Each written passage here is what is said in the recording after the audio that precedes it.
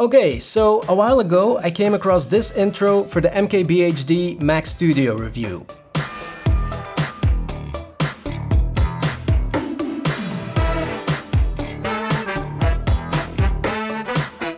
It looks really cool and different, and that's because they shot that intro with a robot holding the camera.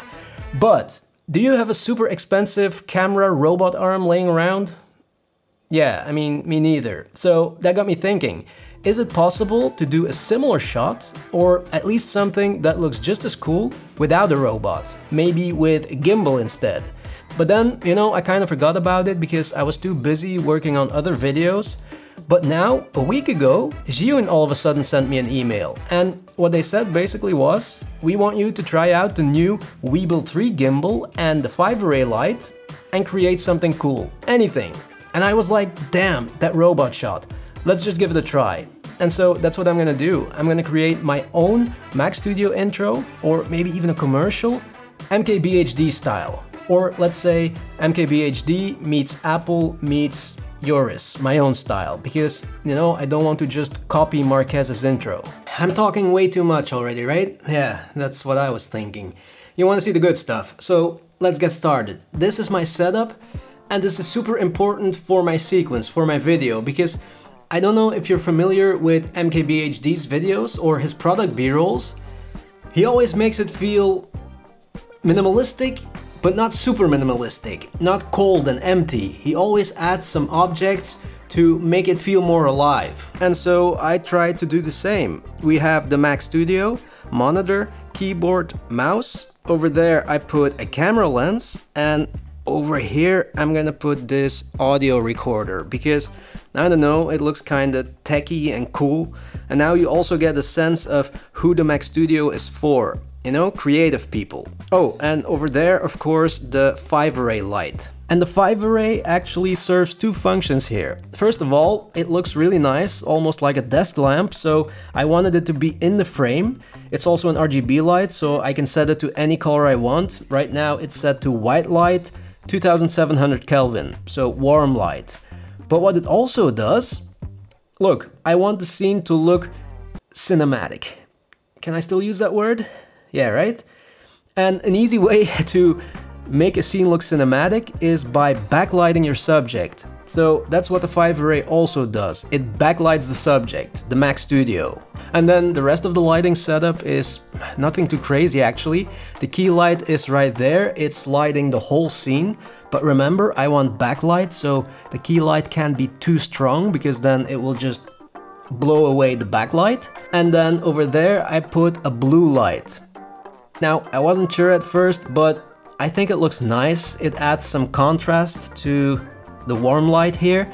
But what it also does, you know, it mimics the computer screen light. It mimics the blue light coming from a computer screen. So now it looks more like the whole scene is bathing in that blue computer screen light. And that's it. The first shot, the opening shot. It's the one inspired by MKBHD's robot shot, but mine is gonna look a little bit different. What I wanna do is dolly out first, pause a moment, then dolly in and crane up at the same time. Also at the same time, tilt the camera down until I'm here, and then pause a moment again and drop down as if we're diving into the Mac Studio. Wow, now that I'm explaining it, it's not gonna be easy, but you know, it doesn't matter. The reason why I'm using a gimbal, by the way, is because I want to get some of that mechanical movement, that mechanical precision that a robot gives you. And I know it's not gonna look exactly the same, not exactly as precise as a robot, but I hope it's gonna look better than if I would shoot it handheld, for example. And to make it easier, because I don't want any roll or pan movement, I set the control speeds of the pan and roll movement in the settings of the gimbal to 0. So now, no matter what I do with the little joystick, it's only gonna tilt down, because it's a super sensitive joystick.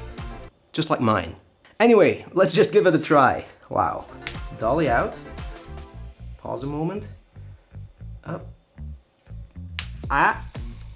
Yeah, and then down. Okay, no problem. It's definitely possible. The only thing is, it's gonna be difficult. I'll have to try this a million times until I get the timing exactly right. So let's do that a million times. My gimbal is in lock mode, by the way. So, out. Pause. That was pretty good.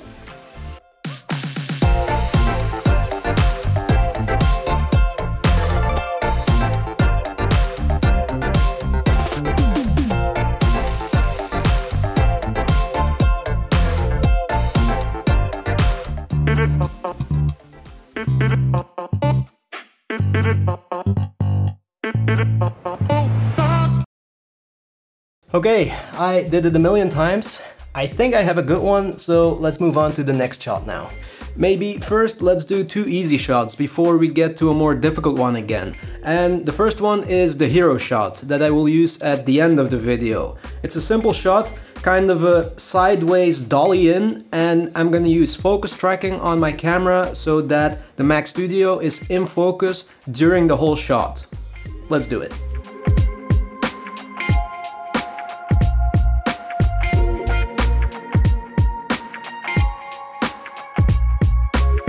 Okay, and then the next shot, also a simple one, vortex. So from up here, vortex down, very slowly, and that's it.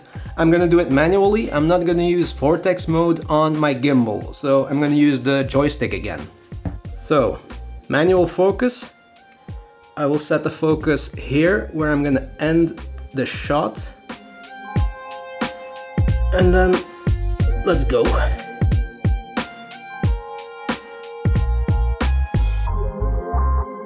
This next shot might be a tricky one again. I moved everything out of the way because I need to film the back of the Mac Studio, and the idea is, well, in the beginning we dove into the Mac Studio and now I want it to look like we're jumping out. But I want to film it manual focus, so I think it's gonna be too difficult if I start here and then jump out. It's gonna be too difficult to get the ports in focus. So what I'm gonna do is I'm gonna reverse the shot. I'm gonna start here, set the focus manually on the ports, and then again, like in the beginning, I'm gonna jump in. And then if I reverse the shot in post, it's gonna look like we're jumping out. Yeah. So, manual focus on the ports, 24mm this time. Okay, and go. Dolly in. Fuck. I need to get rid of the tripod here. Let's try it again. Ah, okay. That wasn't too bad. It's gonna be easier than the opening shot, so let's do this 100 times.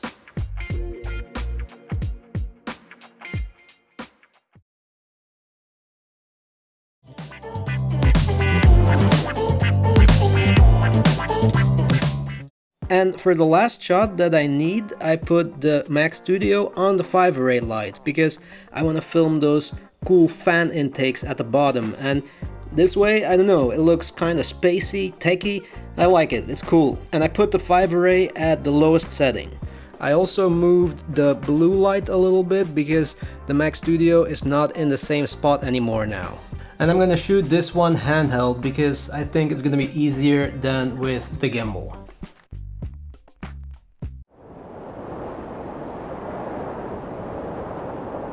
And that's it. Now it's editing time, and as you know, a lot of the magic happens in the editing process. Speed ramps, sound effects, music.